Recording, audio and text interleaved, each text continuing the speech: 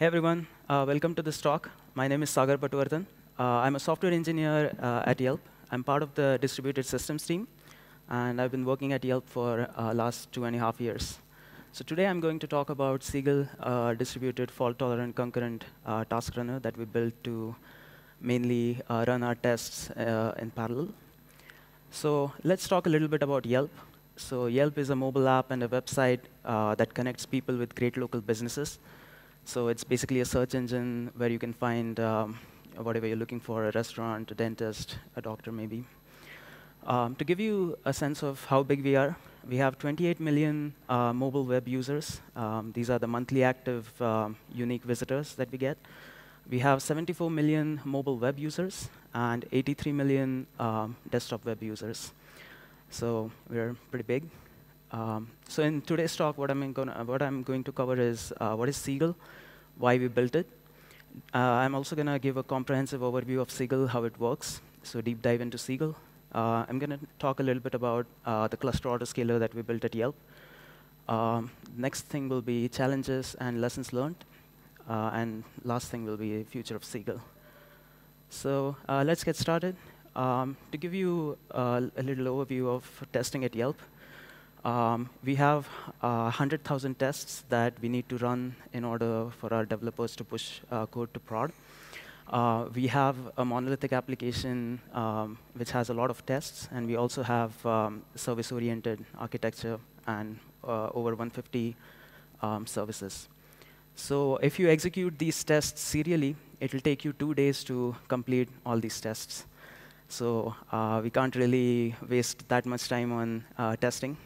We have north of 500 developers, and testing kind of has a direct impact on developer productivity. The more time we spend in testing, the less productive our developers are. So Seagull to the rescue. So as I mentioned before, it's a distributed fault-tolerant system which runs tasks in parallel. So to give you a sense of how big Seagull is, we usually have 350 Seagull runs every day. And average runtime for each Seagull run varies between 10 to 15 minutes, depending on what kind of tests we are running. We spin up 2.5 million ephemeral Docker containers just for the testing use case. These containers are basically different services at Yelp. Developers want to test their service against different services, so we spin up a lot of containers. We use cluster autoscaler, so our cluster is always varying in size. So at night, when the load on our cluster is minimum, we have 70 instances. And our cluster goes up to 450 instances during peak time, which is in the afternoon, US time. We have started using spot instances. Initially, we started off with RIs and spot instances. Now we are just using spot instances. Every day, Seagull executes 25 million tests. It's basically to ensure that developers are pushing code that is OK to push to prod. So let's talk about applications of Seagull before diving into Seagull itself. So mainly, it was written for the testing use case to run tests in parallel, but we have extended it to different use cases. So we have a load testing framework called Locust. This framework is mainly used for testing different endpoints of services. So let's say you are a service owner and you want to see how many requests per second you can sustain for a certain endpoint of your service. You would use this framework and make parallel calls to your service and see if it can sustain the load. Next use case is photo classification. So Yelp has tens of millions of high-quality photos, and we use deep learning to figure out whether a photo was taken inside a restaurant, whether it was taken outside a restaurant, whether it contains food, whether it contains drink, etc. So we train the model, and then we basically use that model to classify photos on Seagull. So initially, we used to run this on Spark, but now we have migrated it to run on Seagull, and we run classifiers on close to 90 million photos in less than a day. So let's talk about Seagull. So I'm going to walk you through a testing workflow, and then I'll go into specifics about each section. So let's say you are a developer at Yelp, and you have created your branch, you have committed your code, and you want to run tests. The first thing you'll do is you'll use a command line tool called run Seagull. you'll specify which branch you want to test and which test suites you want to run. After starting a Seagull run, we start a build on Jenkins. We do that mainly because there are certain things that need to happen before we can start executing tests on your branch. So one of the first things is we create an artifact. So we pull pull developers Git branch and then basically create a tarball, do a bunch of things, and upload it to S3. This is later used by executors to run tests. The next thing we do is we need to figure out how many tests are there in your branch. So we run a job called test discovery. This job goes ahead and basically figures out how many tests are there in your branch. Next thing that we do is, as I mentioned before, we run tests in parallel. So we need to split these tests into smaller chunks or bundles, as we call them. So we run a program called bundle creator, which divides these tests into multiple bundles. After doing that, we start the Seagull Mesos scheduler, which talks to Mesos master, and it basically gets offers from different agents in our cluster. After getting all the offers, we start sending executors to the agents. First thing agents do is they download the artifact that we uploaded in previous stage, and they untar the file. They compile PYC files and start executing tests. After all the tests are done, the results are reported to Elasticsearch and Kibana, which is our main data store for storing test results. One thing that Seagull executor does, apart from reporting results, is upload standard error, standard out of each executor. So this is mainly used for debugging. So we direct standard out, standard error to a specific file called Seagull log, and we upload it to S3 at the end of each Seagull run. We also report real-time metrics to SignalFX and DynamoDB from our scheduler. We have a UI service called test results. This is mainly used by developers to see results of their tests, whether all the tests in their branch are passing or not. And yeah, that's like a complete overview of Seagull. So this is specifically for the testing use case. Depending on the use case, workflow will vary. So now I'll talk about specifics of Seagull. So first is Seagull Mesos scheduler. So the scheduler itself is written in Python. We are currently using libmesos to talk to Mesos. We have not migrated to HTTP API yet. We have one scheduler per test suite. As I mentioned before, there are different test suites at Yelp. For example, unit tests, acceptance tests, integration tests, Selenium tests, etc. So each test suite is it basically corresponds to a Mesos scheduler. So at peak time, we have more than 50 schedulers running. So we rely on Mesos' DRF algorithm to distribute offers to us. And so far, it has worked really well. We have never run into an issue where a scheduler is starving for offers or a scheduler is getting a lot of offers. Seagull also has customizable concurrency. So because it is supposed to run batches, you can either run your batches really quickly by setting the concurrency to a very high number, or you can reduce the concurrency and let your batch run for a really long time. Seagull scheduler is also fault tolerant, so it can deal with agent failures, it can deal with bundle failures. It basically retries bundles, and I'll talk more about the retrying strategy. Let's talk about placement strategies. So basically, the aim here is to optimize for Seagull bundle setup time. As I mentioned before, each executor has to download tarball from S3. The tarball is typically a few GBs. And we also have to do some things before running tests, like compile Python files, etc. So to optimize for Seagull bundled setup time, we use two strategies. One is affinity for slaves. So if we have used any particular Mesos agent before, we'll try to use the agent again so that the executor tarball is already available and ready to use for the new executor that is getting scheduled.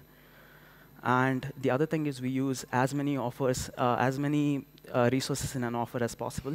So if we get an offer with, let's say, 30 CPUs, 200 gigs of memory, we'll try to fit as many Seagull executors into that offer as possible.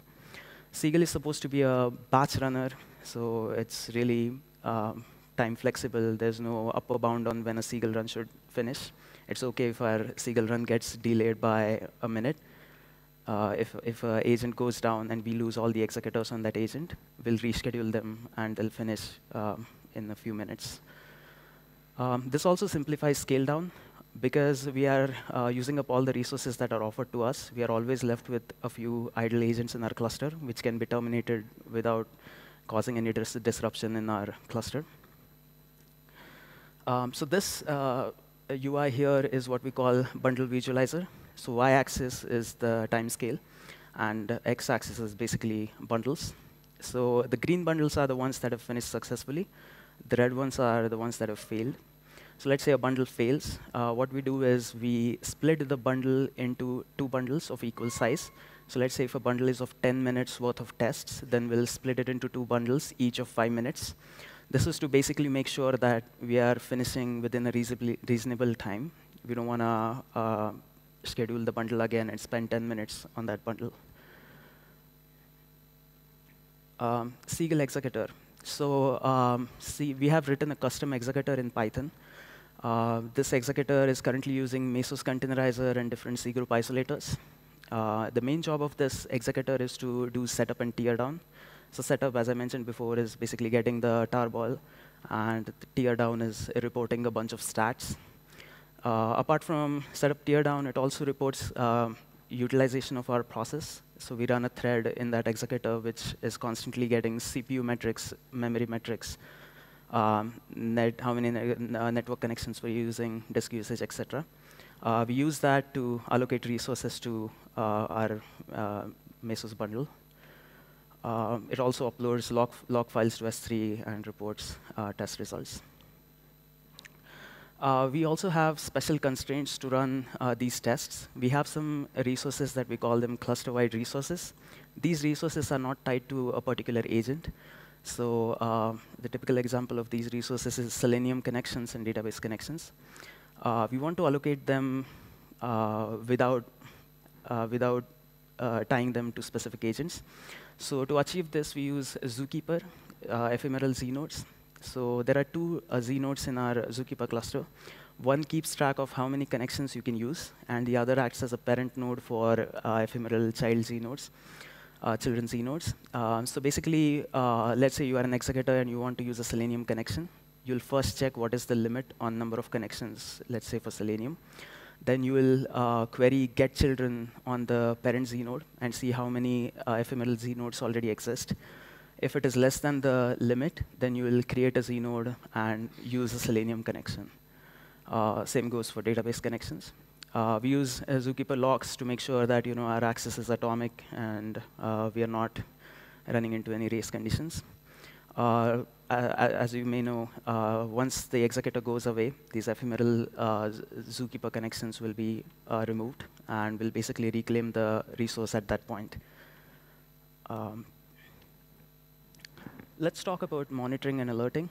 So we have real-time monitoring and alerting using SignalFX. So we send time series data to SignalFX, and they visualize the data for us, and they also provide alerting. So the graph that you see here is representing the number of bundles that have failed in last 1 day. So green bars are corresponding to finished bundles. Red bars are the bundles that have failed. Blue bars are the bundles killed, and yellow bars are the bundles lost. For each bundle in Seagull, we specify runtime. So for example, for our test use case, we specify the runtime equal to 30 minutes. So if a bundle goes over 30 minutes, we go ahead and kill the bundle, assuming there's something wrong with the bundle. We also do log aggregation in Splunk. As I mentioned before, we upload a standard error and standard out of each executor to S3.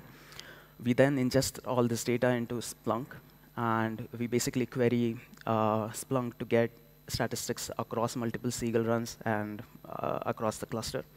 So in this example, I'm searching for Yelp serializable object validation error.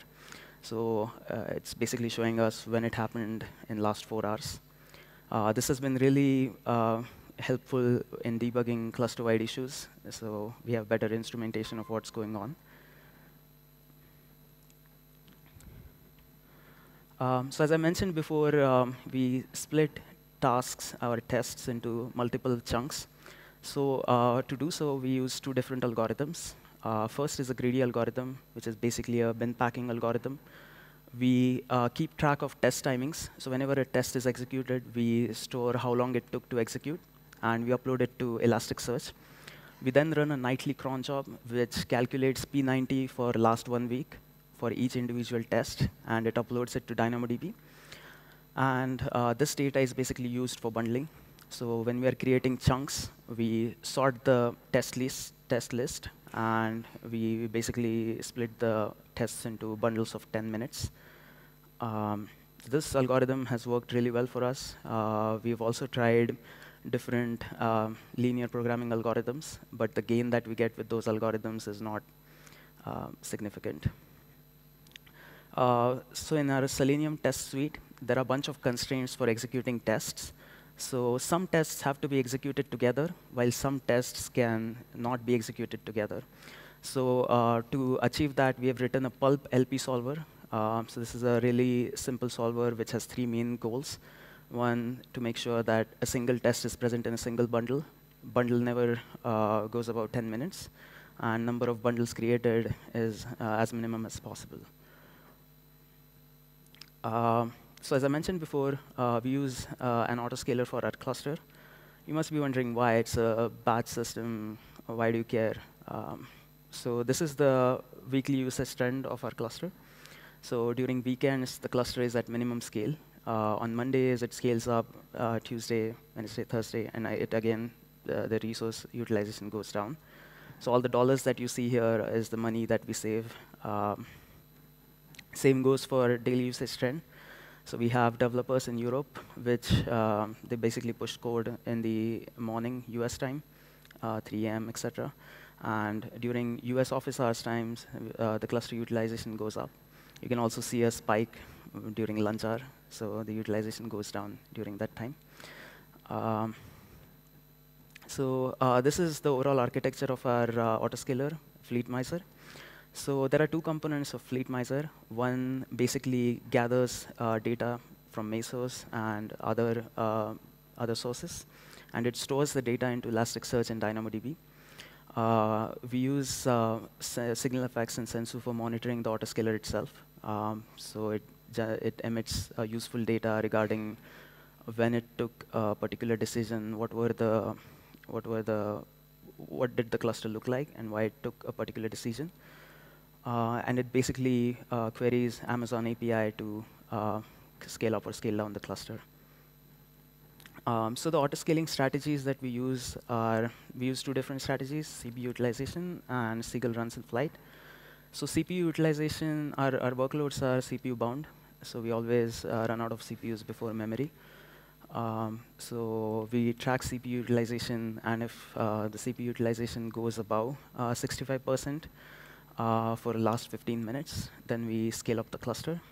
And while scaling down, we check if the cluster utilization is below 35% for 30 minutes. If it is, then we scale down the cluster. This signal was added last year. So we basically, whenever a new Seagull run is triggered, autoscaler gets notified that a run is in flight.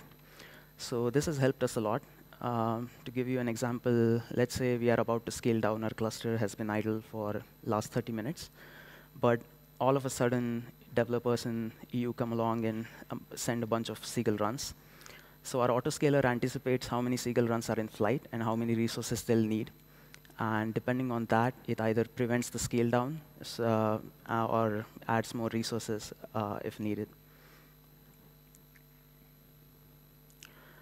Scaling down is difficult. So we have implemented placement strategies to allow smooth scaling down. We also use AWS spotfleet. And one disadvantage of that is that we cannot specify which instances to terminate.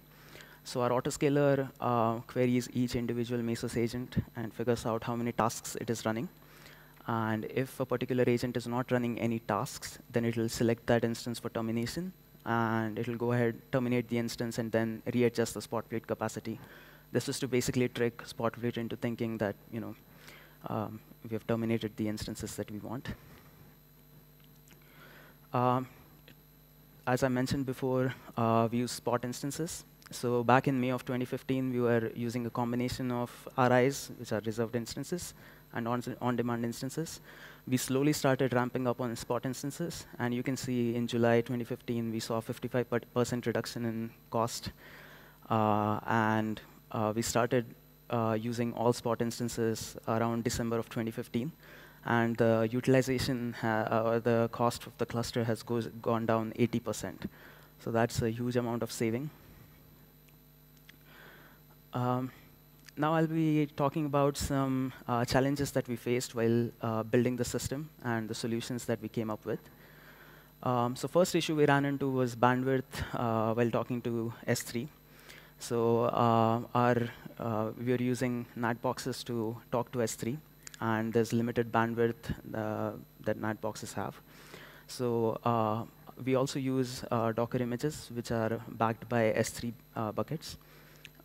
So we had to come up with a way to kind of avoid talking via NAT boxes. So basically, the solution here was to use VPC S3 endpoints. They provide fast and secure access to AWS S3 without any bandwidth limitation. All the S3 limitations are enforced, but in terms of bandwidth, they don't impose any restrictions. And one good thing here is that your traffic never leaves Amazon network. Your traffic never goes to public internet. It just stays on Amazon network. But one caveat here is that your data and your application has to be in same AWS region. So if your bucket is present in an AWS region, then you must co-locate your application in that same region to take advantage of VPC endpoints. After moving to VPC endpoints, we have seen lots of free bandwidth on our NAT boxes, and other applications in the VPC are happy now. Central Docker registries. As I mentioned before, we run 2.5 million Docker containers, and there are lots of different images we download from Docker registries. Docker registries are backed by S3, so they simply send S3 redirects after getting a request. But so initial setup we had at Yelp was basically we had multiple Docker registries on a single host backed by an Nginx instance. Nginx was supposed to load balance across these registries. But the scale at which we were operating basically failed to cope up with the number of requests we were making. We also tried to put registries on different hosts and put them behind ELBs, but we ran into issues with sticky cookies, etc., and we couldn't really do it. So the solution here is that we run multiple Docker registries on each agent. So Docker registry is basically a Docker container which sends redirects to S3, and it doesn't matter where it is running. So on each Seagull agent, we have 2 different registries running, and we use etc hosts to basically resolve to localhost. So this has been a game changer. We have never run into any issues with bandwidth or Docker registries not being able to cope up with the number of requests we're making. I highly recommend this. If you ever have run into this issue, you should definitely try out this solution. The second main problem is spot instances. Spot instances can be reclaimed at any point of time by Amazon. So you have to make sure that your application is fault tolerant. It can deal with executors going away. It can recover from this failure. So what we do is we have a cron job, which is constantly checking for termination notice. After getting the termination notice, we terminate all the executors that are running on the agent. Our scheduler gets task loss status update for each executor, and it basically reschedules them elsewhere. We also terminate Mesos agent process in order to prevent it from getting more tasks and basically losing those tasks. So this has also worked really well for us. We've not run into any issues with spot instances going away. As you may know, spot markets are pretty volatile. Bid prices for spot instance prices can go up, down, they can fluctuate, and can have an adverse impact on your application. So getting the bid price is really hard. How much money you bid on a particular instance, it's hard to determine. And the trade-off that you have here is basically availability and cost savings. If you're willing to pay more cost, then you can get more availability, and vice versa. So the solution here is to make your application fault tolerant and diversify into more spot markets. So for Seagull, we use 10 different instance types and 3 different AZs. So we have 30 different spot markets. We use a wide range of instances, C4, I2s, M4s, and basically this has allowed us to have a compute cluster available all the time. We also use spotfleet that makes sure that we are never paying more than on-demand price of an instance. If price of an instance goes above on-demand price, then we basically terminate those instances, and we get capacity from other markets. So this allows us to keep the cost down. Issues with Docker daemon. We have run into a lot of issues with Docker, mainly because of Docker daemon. Sometimes Docker basically gets locked up and stops responding to our requests.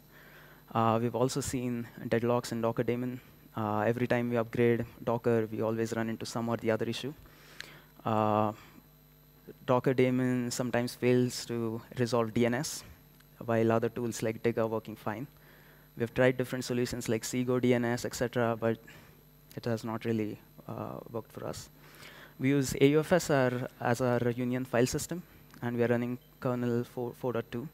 And we've often run into issues where it basically causes kernel panic, and our CPUs go into soft CPU lockup state, where you cannot run any task on the agent. So we basically run a cron job, which periodically it SSHs to each box, and it checks a D message and sees if the instance has gone bad. If it has, then it goes ahead and terminates the instance. But yeah, AUFS is probably one of the better union file systems based on our experience. Orphan Docker containers. So after running 2.5 million Docker containers, we have had a lot of orphaned containers. So what happens is that application tries to remove containers, but because Docker daemon is not responding, it gets an exception and just exits, and Docker containers are left behind. These containers are not the resources that these containers use are not accounted for in Mesos. So Mesos thinks that there's more room to schedule tasks on the host, and eventually our boxes run out of memory. So this used to cause a lot of issues for us. And then we came up with a solution. So we wrote a tool called Docker Reaper. So it's a proxy for Docker daemon. It's written in Go. It's supposed to be transparent. So if you send a particular signal to it, it'll forward to its children. And it basically cleans up Docker containers after the child process goes away. So the way it works is we have Mesos executor. It creates a Docker Reaper. It basically creates a Unix socket and sets the Docker host environment variable, which is used by Docker clients, Docker daemon. It fork executes the child process. Child process then goes and creates containers. So create container API call is intercepted by our proxy. It forwards the call to Docker daemon. When it gets a response back, it gets the container ID. It records the container ID in memory and forwards it to the child process.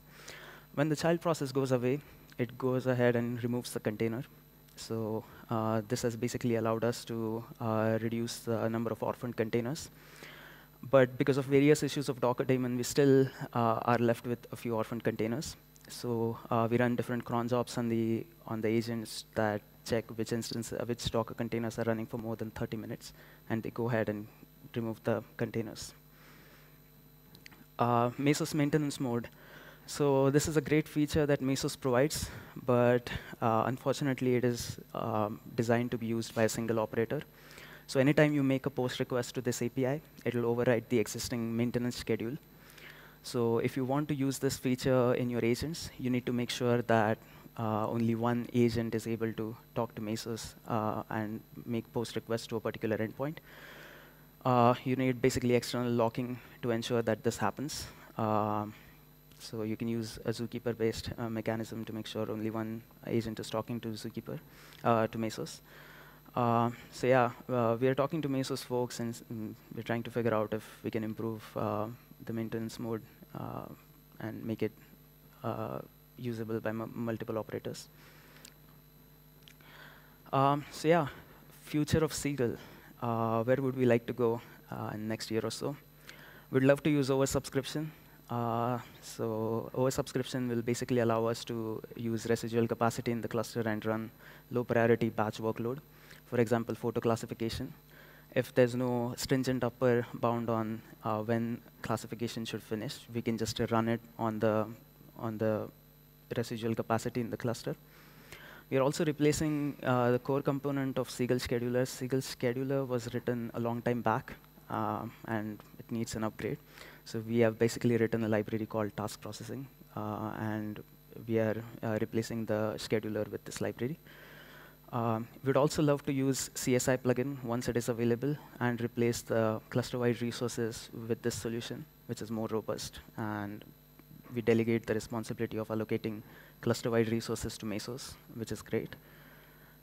We also want to make Seagull easier to use, so more and more people at Yelp can take advantage of parallelization that Seagull provides. Executor improvements. We'd love to containerize everything. We love Docker containers. Most of our production workload runs in Docker, and we'd love to containerize everything. We'd also like to use Mesos containerizer and Docker runtime and basically eliminate the need to talk to Docker daemon. This will save us a lot of effort and money. Basically, we don't have to talk to Docker daemon after using Mesos containerizer.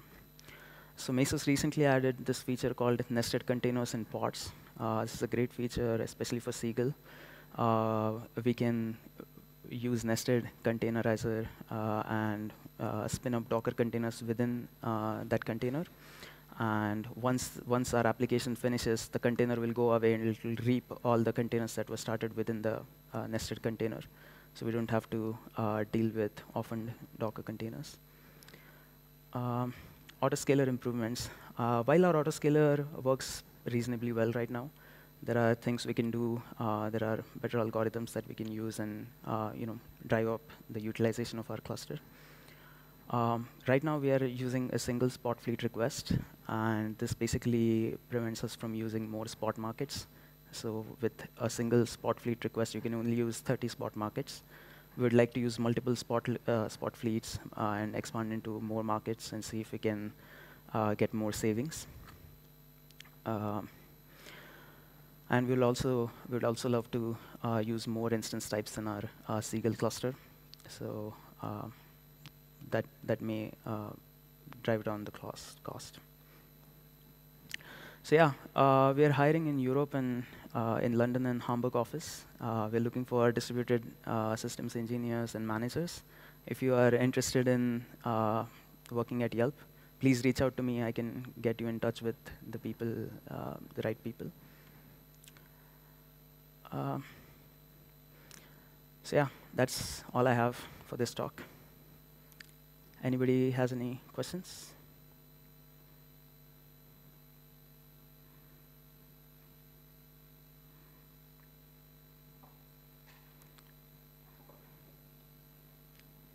Okay.